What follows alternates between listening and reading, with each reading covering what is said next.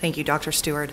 As he said, my name is Derek Scarsella, and I'm a political science major here at Oklahoma City Community College. And today I'd like to share with you a story.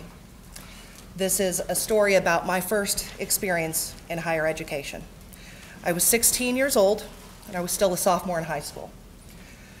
I knew that in order to uplift myself and my family out of poverty, I had to go to school.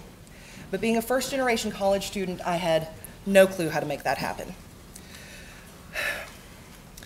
So I began doing what I do best. I started asking questions.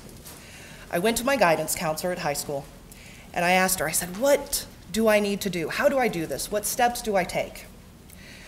And that day in her office, she looked me in the eyes, and she said, Derek, don't worry about it, because you're not really college material anyway.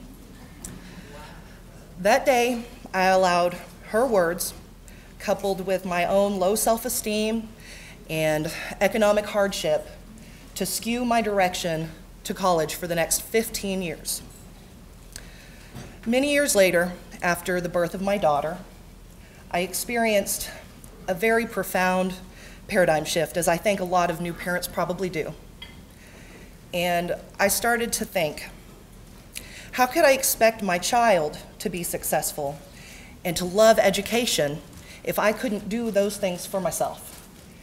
And so that is when I began to realize how important my degree was going to be. So I enrolled here, and it was the most terrifying thing I have ever done in my life. But I dove into my coursework head first. I immersed myself in the culture of higher education and the community of higher education. And very quickly, I began to figure out that despite my counselor's words all those years ago, I was, in fact, college material.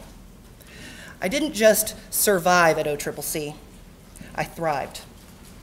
I am so thankful that I made that decision to go back to school, as terrifying as it was. I've been asked to come here today and speak to you about what higher education means to me.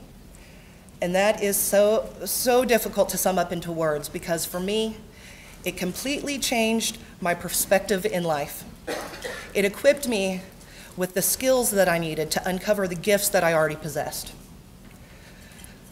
I am so proud to call myself an Oklahoman, and I truly believe in what education is doing in our state. Not just for me, but for the thousands of other high-risk students that call Oklahoma home. It is because of your work and your dedication and your leadership and your guidance that I am here today. Because of the work that you do, I have not only found my direction in life, but my purpose in life. And for those things, I thank you so deeply.